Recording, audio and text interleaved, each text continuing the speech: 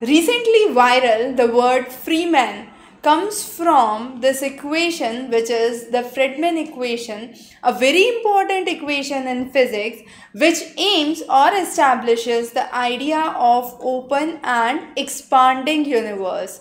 Student from Tsinghua University recently brought out the issue where they brought in papers with Friedmann equation written on it, and this was to denote the idea of open and expanding universe and a way of showing protest. Now what is this Friedmann equation? We'll understand this. This Friedmann equation is a really interesting equation which has two important versions, which is the pi and gravitational constant that we are familiar with. Besides that, h is the Hubble constant, Hubble parameter, but the most important here is the K, which is called as the curvature parameter.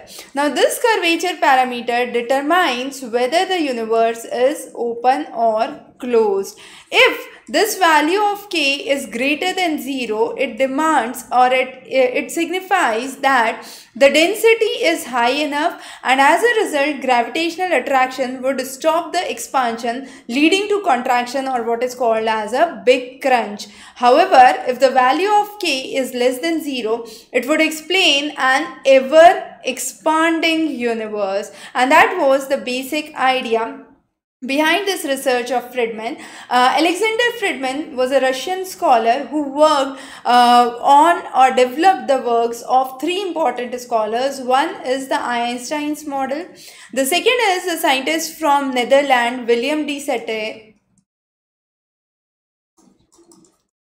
And the third is a scientist from Belgium in the name of George Lamartine.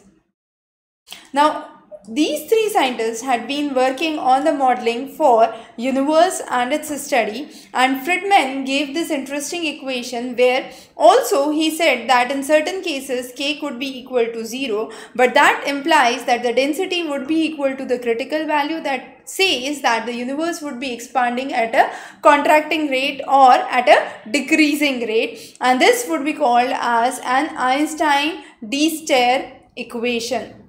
However, the concept of K less than 0 indicates an expanding universe. So this idea of Friedmann equation actually brings the theme that commonly when you pronounce it is heard as Freeman. So that was the idea that men need to be now free of the bondages, and therefore this Freeman equation talks about the idea of bringing in protest, and this was rooted in the Tsinghua University in the recent China protest.